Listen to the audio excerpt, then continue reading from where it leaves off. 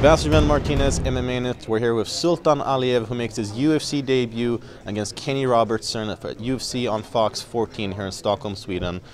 Sultan, I know it's been a long time coming. I'm sure many have been looking forward to a UFC debut, and now you're doing it at the biggest European MMA show ever. How does that feel? Готов драться полностью, к победе идти. I'm very happy and pleased to be here in the UFC, that they signed me, that they gave me the opportunity to fight in the best organization, and more pleasant that I'm here in Europe fighting not far from my home, from Russia, so our people can watch it. Actually right now they're streaming on the Russian television. I'm happy for that, like in a double. So I'll do my best. I'll try to do the best work in the cage.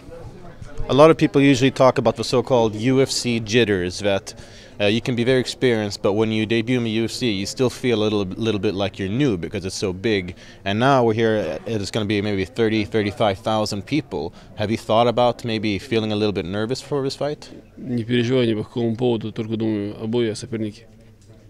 Usually when I walk to the octagon or cage or any ringside, there is nothing between me and my opponents, and I'm concentrated only on the fight. So at this time I'll try to do the same. All right, well, let's look at your opponent a little bit. You're facing Kenny Robertson, who has quite a bit of experience in the UFC. He's had quite a few nice submission wins. How do you see him as an opponent, and where do you think he's most dangerous? Борьба для меня как бы не проблема. Я могу с ним драться и в стойке, и в борьбе, как он предпочитает. Well, I think I can fight with him anywhere in the stand-up, on the ground game. His background is a wrestling, so I'm a wrestler too. I have very good wrestling skills, especially from Dagestan, where I'm from. It's a good skills back down there.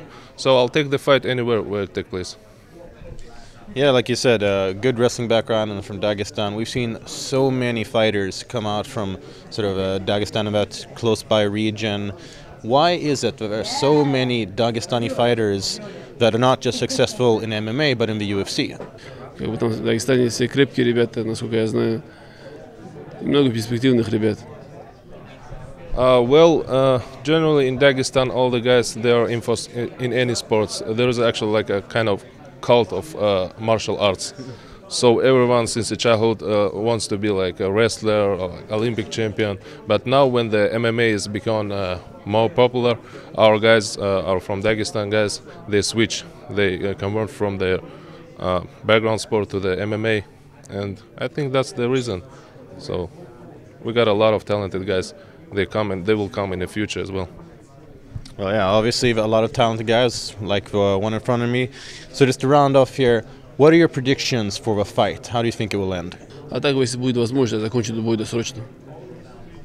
I'm preparing to fight all 3 rounds, but if I'll see any opportunity, any chance to finish the fight early, I'll do it. All right. Well, we're very much looking forward to your debut, Sultan. Thank you very much.